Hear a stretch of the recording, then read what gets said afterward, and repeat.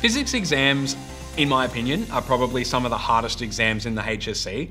And I did a whole bunch of different subjects in my HSC. I did humanities, I did arts, I did English, math, and I did physics. Physics, I'd say, was the hardest because of the different things it requires you to do. As I've said throughout this series a whole bunch of times, you've got the mathematical analysis, but then you've also got these killer 9-mark responses. It's a tough exam.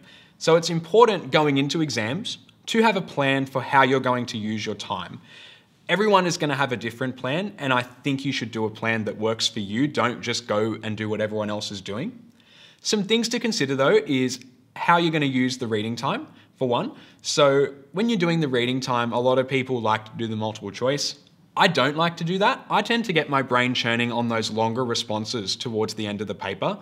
Your brain is really good at background processing, so flicking through those questions near the end that are going to eventually be worth a whole bunch of marks is a really useful way to use the reading time, in my opinion. Another thing to consider is whether you're going to do the multiple choice first or last. Again, a lot of people like to do it last just in case they're running out of time. Personally, I do it first as a way to sort of build some momentum and get a few questions right and sort of get yourself into the paper. Some other things to consider, like again, you have to do what works for you, but just think about where your strengths lie. Maybe you'll be focusing on certain questions, getting the marks where you can first. I do think it's a really important thing to understand that you can't stop writing for more than about a minute. If you stop writing for more than a minute, then that shows that you've hit a roadblock and you really need to circle that problem and come back at the end. It's not about doing every question, it's about getting as many marks as you can possibly get, right? And if you have one question that stumps you and you spend 15 minutes on it and you lose time to get a whole bunch of questions done at the end, that's not efficient.